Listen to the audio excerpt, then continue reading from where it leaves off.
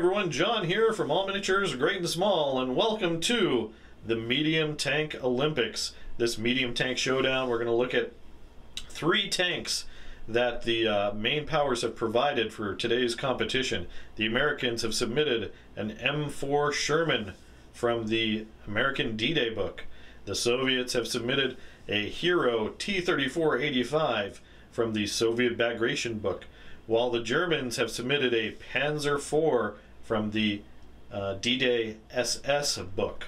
So all of our tanks are basically hit on 3s, so we have that level playing field. This particular video, we're going to be looking at each vehicle in turn. We're going to be comparing several areas like motivation, skill, and armor, and we're going to come up with a score and we're going to rank them at the end. We also are going to be having part 2 where we're going to be putting these tanks through the Olympic courses. So we're going to have several competitions for these tanks to perform in, and we're going to see if the dice align with what our numerical rating is going to be. And I will state up front that any opinion I come up with is, again, purely subjective. This, I have a feeling, could open a big can of worms. Everyone's got their favorite tank, and usually a lot of times it's, if I'm playing Americans, I think the other guys have better stuff. If I'm playing Germans, I think the Americans have better stuff. If I'm playing Soviets, I think everybody else has better stuff. So again, it can be subjective, but what we can do is look at the stats, and those can't be argued about. How valuable each stat is, that's where the subjectivity comes into play. All right, let's start by taking a look at the Sherman 76. The Sherman 76, we'll start with what I'm going to term as more soft scores. So the Sherman 76 has a motivation setting of confident 4+, but it does have some special rules. It has protected ammo, so it remounts on a 3+, and a blood and guts last stand 3+ check as well. So while the motivation is 4+, the remount is better and the last stand is better. And those are 2 of the really important things, and getting to 3+ is really good. Skill is just a 4+. There's no special rules that go with skill, just skill is 4+. And just to remind you, skill is used for things like hitting an assault, for example. And next up we have the tank is hit on a 3+ aggressive. All of our tanks in this tank showdown are hit on a 3+. Now we're getting into some of the harder stats, and that is like armor. So a Sherman 76 has a front armor of 7, which is the highest front armor of all of our subjects today. It has a side armor of 4, which is about in the middle of the pack. The T-34 has better side armor, the Panzer IV worse, and then a top of 1, which all these medium tanks share. Speed-wise, we have a tactical speed of 10, a terrain dash of 12, a cross-country dash of 18, and a road dash of 20. The Sherman 76 has a cross-check rating of 3+. So 2/3 of the time it's going to cross any barrier. Weapons-wise, I think the Sherman 76 has the best weapon of all of the contenders today. The 76mm gun has a range of 36 inches, which is the farthest ranging gun in our showdown. It has a halted and moving rate of fire of 2, anti-tank 12, 3+ firepower. Now it does have the notes no HE and stabilizer. The first no HE is a big penalty, and if you're not familiar with the no HE rule, it means that it is 1 harder to hit gun and infantry teams. The Sherman 76 is obviously set up as a vehicle killer, a tank killer. Stabilizer is an American rule that basically lets the tank shoot at its full rate of fire, its halted rate of fire, while moving, but at a penalty. So it has a moving rate of fire of 2, but if it shoots on the move, it's going to be 1 harder to hit. Now in previous versions, this was a choice the American player had. You could fire 1 shot normally on the move, or you could fire 2 shots with your stabilizer at a 1 harder to hit. So the score needed to hit would be 1 higher. But in version 4, this current version, that's just baked into the rules. You are always using your stabilizer. So you always have a rate of fire of 2 moving, and it's always going to be +1 to hit. The Sherman also is equipped with the most machine guns out of everybody. It has a 50 cal machine gun as well as 2 30 cal machine guns. Game-wise, that gives a 50 cal rating of 3 shots halted, 2 shots on the move, anti-tank 4, 5+ firepower, and self-defense AA. And then regular machine guns, which give 2 shots on the move or halted, and its standard machine gun stats, anti-tank 2, firepower 6. The other thing to note is the Sherman, the 50 cal on the Sherman is also 20-inch range. All 50 cals have a 20-inch range, which is 4 more inches than a standard machine gun at 16 inches. So those are the stats for the Sherman 76. All right, the Panzer IV. We've got basically, this is again out of the D-Day Waffen SS book, and that's why we're doing a hit on 3 Panzer IV. Okay, so the soft scores, we have motivation. It's fearless 3+ with a protected ammo remount of 2+. So that protected ammo remount of 2+ is huge, because if you bail out this tank instead of destroying it, more than likely it's just the crew's going to get back in and it's going to be fine next turn. You really need to destroy these tanks to ensure that they're not there shooting at you the next turn. They have a skill of 4+, and again, skill is used for things like assaults, hitting an assault. And then it is hit on 3+, aggressive, just like the other tanks. Armor-wise, it has a front armor of 6, a side armor of 3, and a top armor of 1. So the front armor is equal to the T-34-85. It's 1 worse than the Sherman, but the side armor is the worst of all of these tanks at 3. Side armor 3. The Sherman has a 4, the T-34-85 has a 5 on the side.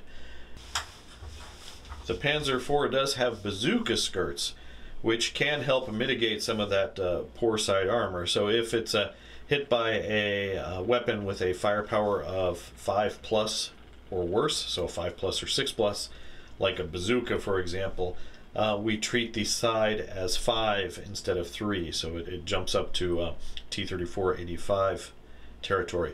But again, that only works against firepower 5+ or worse weapons. So another tank shooting into the flank of the Panzer IV, it's a done deal. But again, bazooka shots are RPGs.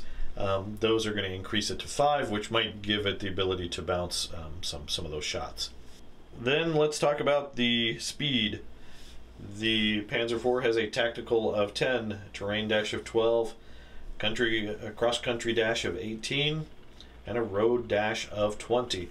It also has a cross-check of 3+, just like the Sherman. Weapon-wise, the Panzer IV has a 7.5 centimeter gun with a 32-inch range, halted rate of fire of 2, moving rate of fire of 1, anti-tank 11, and 3+ firepower. There are no notes for this gun, so it is not penalized by anything like no HE, for example. It does have the lowest anti-tank value of any of the tanks we're looking at today, but it comes in second place as far as range goes, 32-inch range. Not quite as good as the Sherman, but does outrange its Soviet counterpart. Also, the Panzer IV is rocking 4 machine gun shots, whether moving or halted, and those are standard 16-inch anti-tank 2, 6+ firepower weapons. So there you go. That's a look at the Panzer IV's stats. Last up in our showdown, we have the T-34-85. This is out of the Soviet Bagration book. The soft scores for this give us a motivation of 4+. There are no special rules for that motivation. So it is not only bailing back in on a 4, it is platoon checking or company checking on a 4+ as well to see if it sticks around on the table and so on. It has a skill of 4+, but it does have the special rule Crafty Tactics 3+. Tactics rating, better tactics rating is helpful for doing movement rules. For example, that means you're going to get a 3+ blitz check, which is going to be better than the 4+ for the Sherman and the 4+ for the Panzer IV. Just like all the tanks, it's hit on a 3+, it's aggressive. The armor layout is front armor 6, side armor 5, top armor 1. So the front armor is equal to the Panzer IV. The side armor is the best of the batch at 5, and the top armor again is 1, which everyone has. Tactical speed, tactical is 12, terrain dash is 16, cross country dash is 24, and road dash is 28. So it is significantly better than its other two counterparts. With the tactical of 12, it by base is just going 2 inches faster than the other tanks, which is very, very handy. It also has a cross check of 2+, which is again really big and better than the other two vehicles. All right, then we have the weapons. So the T-34 is equipped with an 85mm gun. It has a range of 28 inches. Halted rate of fire is 2, moving is 1, anti-tank 12, 3+ firepower. The gun has no notes, so there is no HE, for example, no stabilizer. So again, this gun is just as effective against infantry and gun teams as it is against other tanks. T-34 85 also comes with machine guns. It has the same exact layout as the Panzer IV. It's 4 shots, whether halted or moving. Anti-tank 2, firepower 6, with a 16-inch range, which is just pretty much standard stats for these 30 cal kind of hull-mounted machine guns that these tanks have. All right, so that's a look at the stats for our 3 contenders today. All right, so let's talk about those soft scores first and who has the best soft score out of these tanks. And again, it's going to be a tough one. The starting with the Panzer IV there, the motivation is really good. With a 3+ fearless motivation, that's better than the confident that these two guys have. The 2+ remount is also best of class, so that's really good. So for motivation, it's easily the Panzer IV coming in first. The second place for motivation is going to be, I believe, the Americans, because the T-34 only has a 4+ motivation across the board, whereas the American has a 4+ motivation, but it does have a better remount and a better last stand check. So in this case, for the motivation, we are going to give it to the Panzer IV, then the Sherman, then the T-34. Next, we're going to look at skill. So the Panzer IV has a skill of 4+ just across the board. The T-34 85 has a 4+ across the board, but a 3+ tactics. So again, that's going to help with cross checks, any kind of movement order, things like that. The American has a skill of 4+. So really, it's the when it comes to skill, the T-34 takes it in first place, and the Sherman and the Panzer are tied for second place. All right, they're all hit on 3+, so we don't need to compare that. Next up, we have the armor layout scheme. So we've got, if you remember, 7, 4, and 1. 7 front, 4 side, top 1. We have 6, 5, and 1. And we have 6, 3, and 1 with bazooka skirts, which can help out again against those lower firepower or worse firepower weapons like bazookas. So I think it is subjective. I'm going to give it to the Sherman for armor, because I think front armor 7 is huge, particularly when you're facing anti-tank 11, anti-tank 12. It actually gives you a save, the possibility to save and bounce, and that's really important. Whereas front armor 6 is not quite as good. So I'm going to give the best armor to the Sherman, followed by the T-34-85. That side armor 5 is just really nice natively, and front armor 6. And then the Panzer IV can get up to front armor 5 in some circumstances, but otherwise it's hobbled with side armor 3, which against flanking shots means even something like a lowly Stuart with an anti-tank value of 7 could really threaten a Panzer IV. Whereas anti-tank 7 versus a 5 is not quite as scary, nowhere near as scary. So for armor layout, it's going to be American, Sherman, Soviet T-34, and then the last place is our Panzer IV. All right, next up we're going to talk about speed. The speed line, it's going to be pretty easy. The T-34-85 takes it. Basically, the T-34-85 has light tank stats as far as its movement, where the Americans and the Germans are only going 10 inches tactical. The T-34-85 is going 12. And it just gets better. You know, the road dash for a T-34 is 28 inches, whereas the Sherman and the the Sherman and the Panzer are only going 20 on the road. The other thing in the T-34's favor is a 2+ cross-check, which is huge. Going from 3+ to 2+ is really big. So the T-34-85 could literally run circles around around its competitors. Otherwise, speed-wise or movement distance-wise and cross-check-wise, the Sherman and the Panzer are the same. So we're going to give it first place to our T-34-85, and then tied for second place is going to be our Sherman and our Panzer IV. All right, next up is weapons. This is probably going to be the most subjective. So we've got a great anti-tank 12 gun on both the T-34-85 and the Sherman, whereas the Panzer IV is only rocking an AT-11 gun. So by default, it looks like the Panzer IV is going to fall into third place, at least at first glance. So between the two guns in the Soviet and the American tank, we've got the same anti-tank rating, so what else can we compare? Well, range. The Sherman has a 36-inch range, best in class with these tanks, versus a paltry 28, and I do say paltry, 28-inch range for the T-34. And here the Panzer does make a comeback with a 32-inch range, so we actually have like 4-inch, you know, this one outranges the Panzer IV by 4 inches, the Panzer IV outranges the T-34 by 4 inches.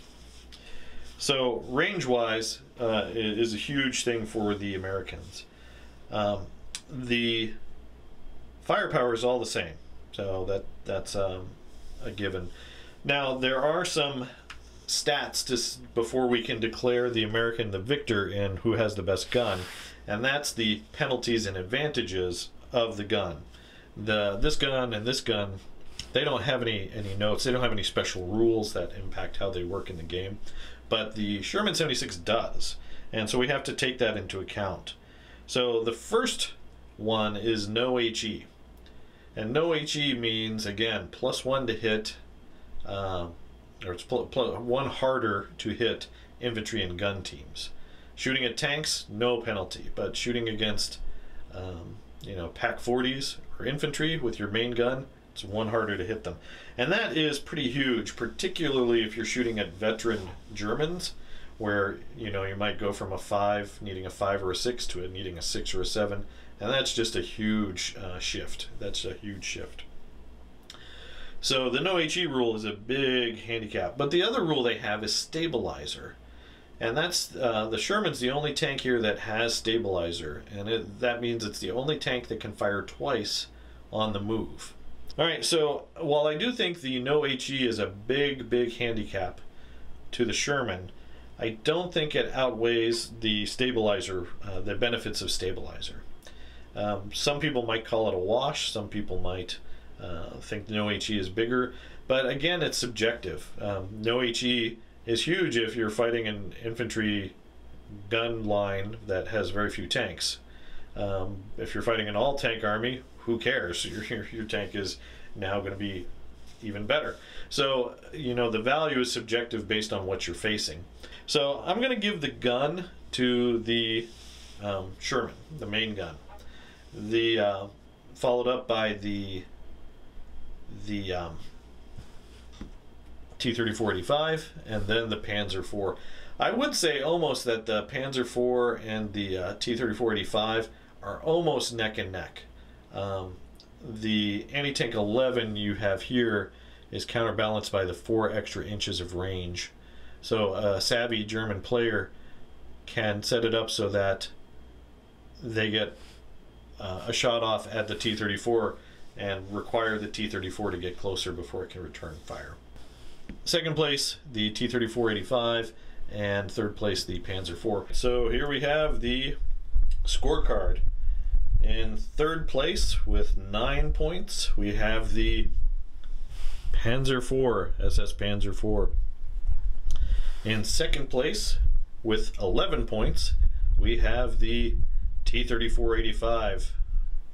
And in first place with 12 points, we have the M4 Sherman. And basically I pointed up each one of the categories we looked at: motivation, skill, armor, movement, and weapons, and assigned 3 points to the winner, 2 points to second place, 1 point for last place. So hopefully I got my points right. But the M4 is the winner, with the T-34 right behind, and then the Panzer IV somewhat lagging up in last place. So again, everyone's going to have their personal opinion, their personal take on this, and some people are going to feel maybe I undervalued the Panzer IV, or overvalued the Sherman, or didn't value the Sherman enough. And that's fair. Everyone's going to have their own opinion. Everyone tends to play the game a little bit differently. But I think that's pretty accurate. Once I looked at the points and my personal feelings about these tanks, it pretty much is in line.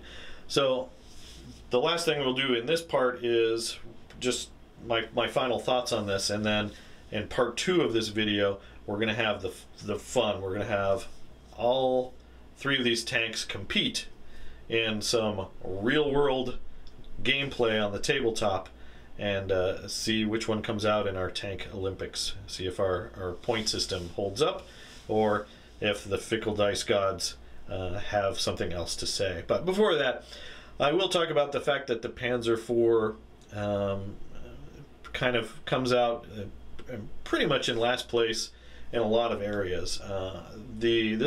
This particular version is coming out of the SS book, and I feel Battlefront points that motivation skill pretty the really good motivation high. I think they give that a lot of weight in as far as how they point these vehicles, because again, in game they're all the same points. 3 of these tanks are 13, I think 4 of them are 18 points each. So if you take 4 of them, that's like, what's that, like 4.5 points per tank. But otherwise, you know, I'm not sure, besides just factoring in the fact that the motivation is so much better for the Panzer, why it is pointed the way it would be. You know, if this Panzer was half a point cheaper, I think I would be okay with that, as far as having to face them, because that's really not getting you a lot more. Maybe you can squeeze in another support platoon or something if you take a lot of them, but it is something to consider. So I'm just curious what you guys think about that as far as you know, the value. The other thing is, I did consider doing a Stug instead of a Panzer IV in this competition, but I wanted to keep it to medium tanks and not assault guns. The Stug is obviously superior to the Panzer IV, but it is a little bit more expensive. One thing I will say in the Panzer IV's favor, though, this SS version, the 2+ remount is awesome. I think that's such a good thing, particularly when you're fighting 3-up firepower. 33% of the time when your tank's penetrated, it's going to be bailed out. And a 2+, you're probably going to be getting in. If you have your company HQ nearby giving you a reroll for that, you're almost definitely getting in with a 2-up rerollable. So there is something to be said for that. So there you go, guys. That's part 1 of my medium tank showdown. Please do be on the lookout for part 2, where we're going to have the medium tank Olympics, and you're going to see these guys in action. And some of these tanks are going to be commanded by my daughters. They're going to go against me, and we're going to see what happens. It'll be pretty fun. Also, please do check us out on Facebook at All Miniatures Great and Small. We just opened an Instagram account, so we do want to have a presence on Instagram.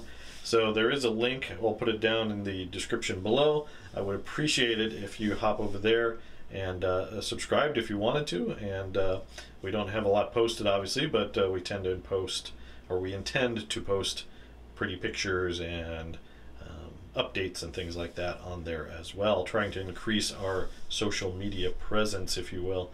Also, we always appreciate a like and subscribe here. Click that bell to receive notification to receive when we release new content, that is. And if you like our Flames of War content and want more, please do check out our Patreon. Patrons get access to an exclusive battle report just for them every month. And we do also provide early access to YouTube videos as well. Alright guys, there you go. I hope you enjoyed this. Again, be on the lookout for part 2. Thanks for watching, and keep on wargaming.